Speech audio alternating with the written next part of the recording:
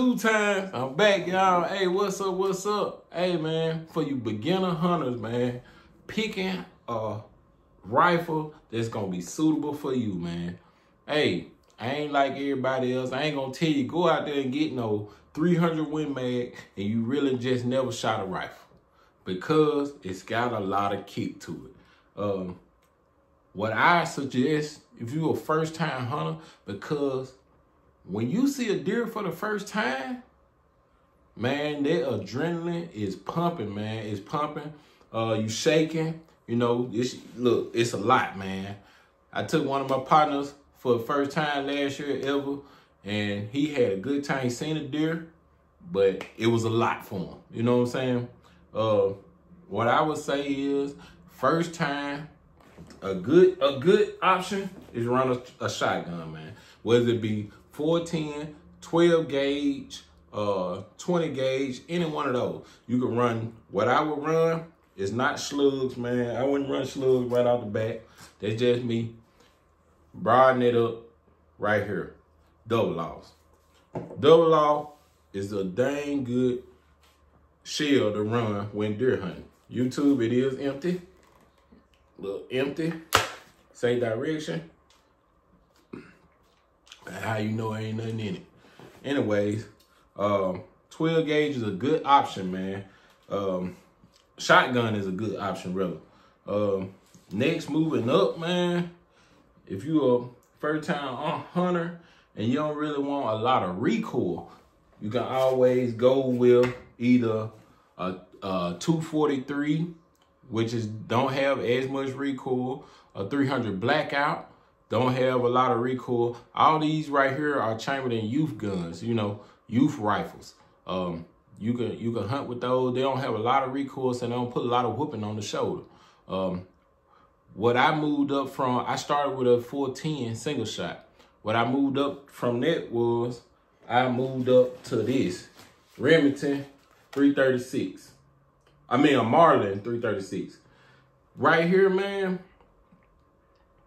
Marlin 336 is an awesome rifle. It probably, this right here is chambered in 30-30 Winchester.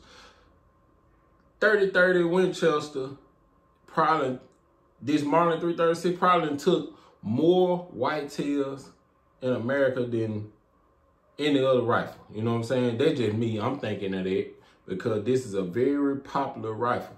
It's not a whole bunch of recoil. It's got a lot of stopping power for us. If you taking a deer at 100 yards, 120 yards, 200 yards, kind of pushing it a little bit, but it can get the job done with well-placed shot.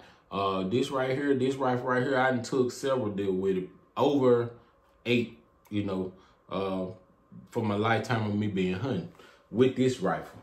I did put a scope on it later on, but I ran iron sights for a while, man. One thing about iron sight, you don't have to worry about bumping the tree or knocking it off like you do a scope. And the follow-up shots are a lot faster than looking through a small glass. But this scope right here, I have took deer with this one. This one right here, another Marlin 336. This one right here is chambered in 35 Remington. Dang good load, not a whole bunch of recoil, good stopping power. This rifle right here took many deer. Like I said, man, the main thing is you want to be able to handle the recoil.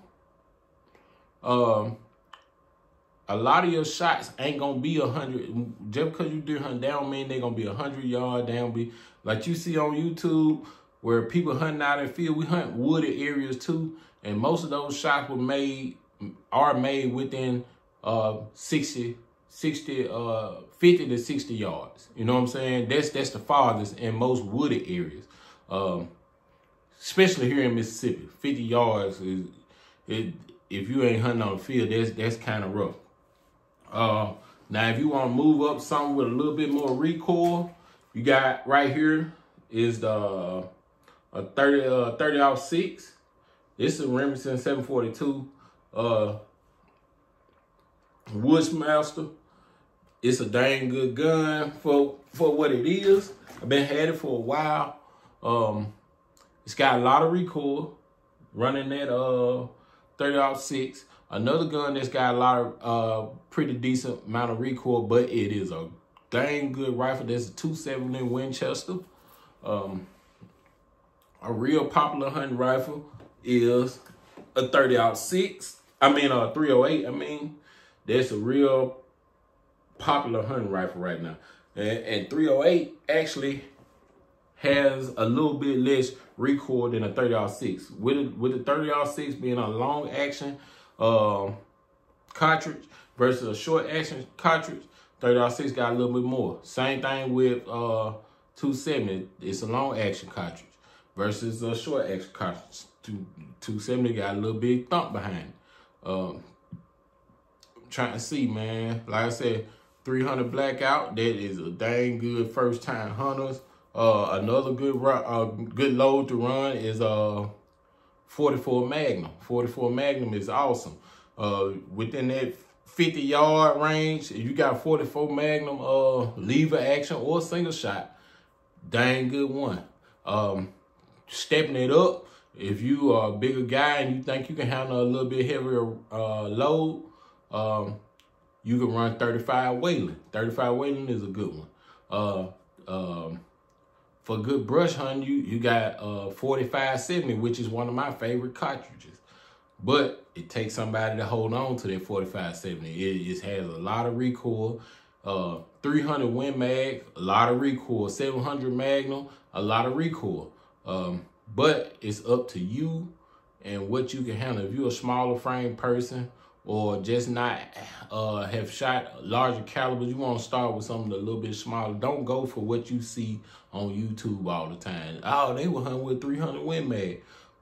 You're probably not ready for a 300 Win Mag. You know, what if you make the shot, deer go down, you watching the deer get back up, but your shoulder hurt? How can you make that follow-up shot? You worried about the kick. You gonna maybe you miss, you know, or maybe you missed the first time, the deer give you a second opportunity. Well, you're thinking about the recoil, you might miss again. You know, you gotta take all that in consideration when hunting. But it can be done with a smaller caliber, a less recoiling caliber on the market. Like I said, you got 12 gauge, 20 gauge, and 410. All those are great options, man. So don't limit yourself to ammo or cartridges or whatever that you see just on TV, because those guys been hunting for a long time. You know, that's the go with me. I ain't gonna tell you go out there and get a 300 Win Mag on your first go. Yeah, you can learn to shoot that, but you know, you're gonna go through a long trial trying to learn how to shoot that extra load. You know, start off with something smaller, if you know, and progress and get better at it, and you'll do better. You know, like I said, man, it's a lot even when you the first time you even see a deer, man. So take the time out. If you know somebody or whatever, and you can go out there and have an opportunity to shoot or practice with a rifle to get used to that load, then that's great. You know what I'm saying? Or if you can go to the gun range and you can actually rent a rifle that's chambered in what you are looking for, then that's great. They give you some kind of insight on how much recoil, how much kick it's gonna give you. And then that'll prepare you a lot more. But if I say you can get something with a little less recoil, you're going to do a lot better, because you're not going to be worried about how much it kick when you see that animal. Like I said, that's me hunting deer, whitetail, if you want to say. So, man, first time hunters, man, check this out. Hopefully I gave you some tips on what calibers that you can try to look into, from going from smaller to larger calibers. Hey, man, I appreciate y'all rocking with me, man. Deer meat 2 times.